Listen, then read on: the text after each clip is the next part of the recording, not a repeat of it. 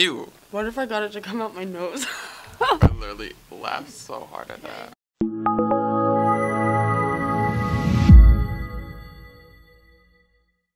Hello and welcome back to Conspiracy Theories. My name is Jacob Blaha. And I am the Jerri Brim. And Jerri, what are we talking about this week on Conspiracy Theories? We are talking about Bigfoot this week. Bigfoot. Now, Bigfoot is like one of the top most ancient mythical, like, local legend creatures that has been roamed the woods. Yeah. Do you know where it's located? They can be located all over the U.S., any wooded areas. I mean, it's not the top conspiracy theory, but it is one topic to talk about. Oh, so there's like more than one, you think? Yeah. Okay. No! On conspiracy theories, because I'm one of the most avid Bigfoot people there is. Because if the theory of evolution is to reign true, and that is something that is, like, if you believe in the theory of evolution, and you feel that the scientists, that's the way that humans were created, then Bigfoot has to be a thing on the chain, because there would be no way to connect humans and monkeys if not for a Bigfoot. So if you think about the theory of evolution, it would make sense that there would be an ape, man, monkey, because of the fact that that is the only way that the theory of evolution is correct. If you couldn't get Bigfoot is not real. I think we should talk about the notorious picture of the supposedly Bigfoot. No, Jerri, I want your input. Do you think this is real or hoaxed? I'm very back and forth about it, because if you think about it, people don't think about the woods in the earth. They don't think they're as big as they are. So it's like, how could we not know creatures out there? But it's just like, we've never been to the bottom of the ocean. We don't know what's down there. We don't know what's on. We don't even know half the stuff that's on land. They're discovering new species every day, and it's crazy to me. But I think there is a likely chance that something similar to it is out there. And I have actually researched this with my dad many times. If you're a fan of Finding Bigfoot, I do watch that. Have they found him? No, but they have a lot of good evidence. Like, a lot of good evidence. Like the knocking on trees, throwing rocks at people, the howling that they have going on. So, like, they're trying to crack that. Yeah, like, they have, like, apparently Bigfoots have ways of communicating with each other, and they're intelligent enough to know what will happen if they get discovered, and they want... So here's something from that, like, going off what you just said. The Bigfoots with an S, plural, like, there's more than one. I think that's kind of like... Okay, if there was one, you think that there'd be more proof out there. Yeah. Now, in going to evolution standpoint and how they have evolved and, like, the intelligence in them, I feel like if there are more than one supposedly Bigfoot, that they would be either all, like, closer together for communication purposes, and a very, very, very few, like 5 or 10. Because if there's more, like, hundreds, then you would see... obviously more proof out there.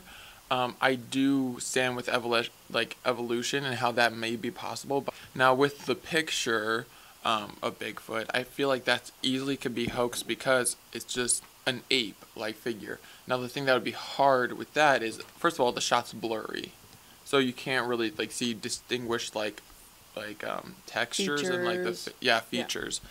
So they could either have. The person could have hoaxed in, bought, a very expensive, gorilla costume and, add little touches to it and then try to put, a blur effect with the camera. So it's, not that, easy to recognize as fake.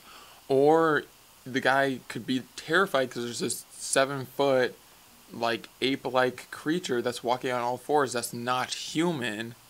Literally, probably, 2 football fields down. And the matter of fact that it spotted him. To me, just being out in the woods all alone or with even some friends would terrify me, and of course I would run. And all in all, I personally believe that there is so-called Bigfoot. I wouldn't say it's called Bigfoot. I believe it's Sasquatch. But yeah, and just another thing is it's been so many years of people not getting actual photo or video proof, but just feet in the ground that people can easily carve in, or howling that someone again easily make. It's just evidence that could easily be faked. So until there's more hardcore pictures, facts, witnesses, I'm gonna have to say like it's a very, very kind of like slim chance of Yeah. there being a Bigfoot. I'm sorry.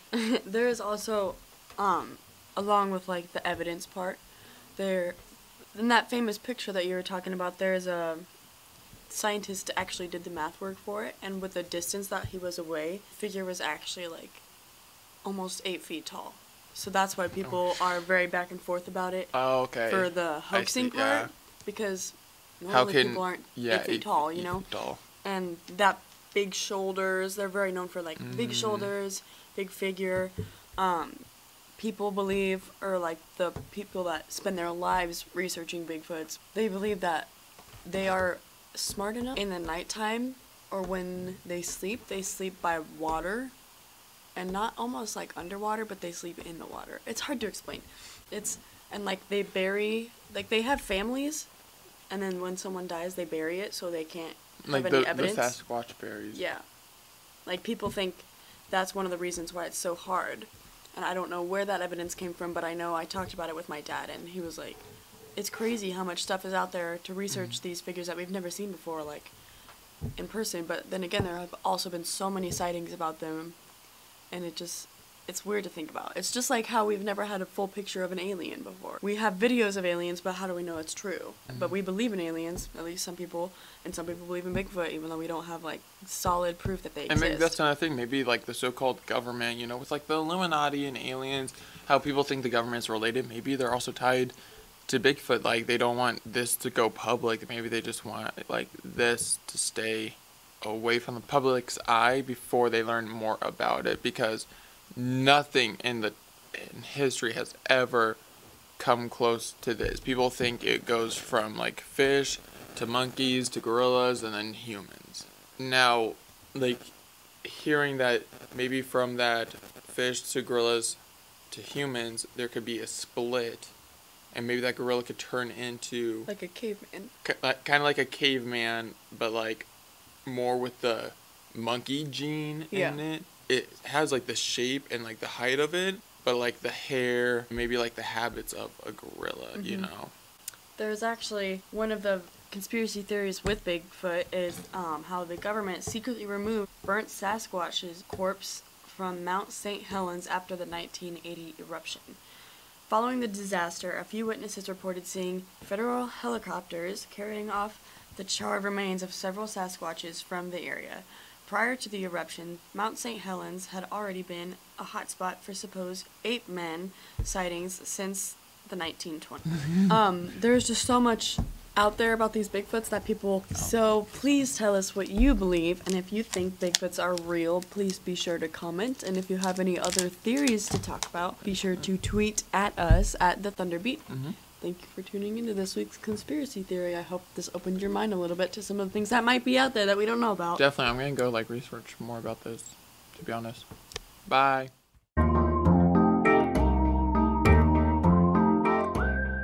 Hi, I'm Miss Mullins, and I am a new teacher here at Bellevue West. I teach 11th and 12th grade